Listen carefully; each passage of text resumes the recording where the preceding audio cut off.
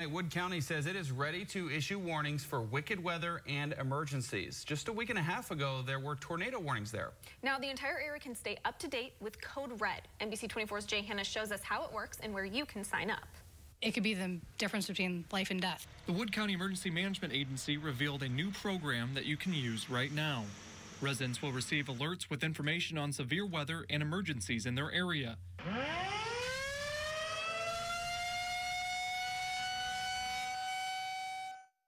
16 political subdivisions in Wood County, including Bowling Green, Perrysburg, and Rossford, have been using Code Red Mobile Alert, and now the entire county can use the app. This is very exciting because this has been over 10 years in the making, and this has been something that we've been trying to get together, and we've had a number of roadblocks.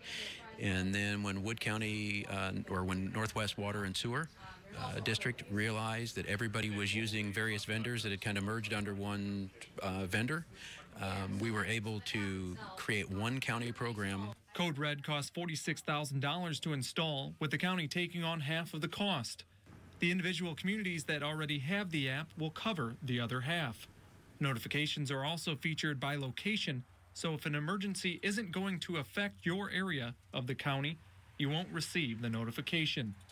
Alerts can be set up to be sent through a smartphone, but don't worry if you don't have one.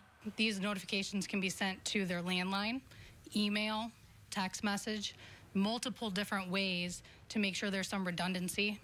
Wood County EMA encourages everyone within the county limits to sign up, including your alert preferences, and continue to find the best ways to stay safe in the event of an emergency.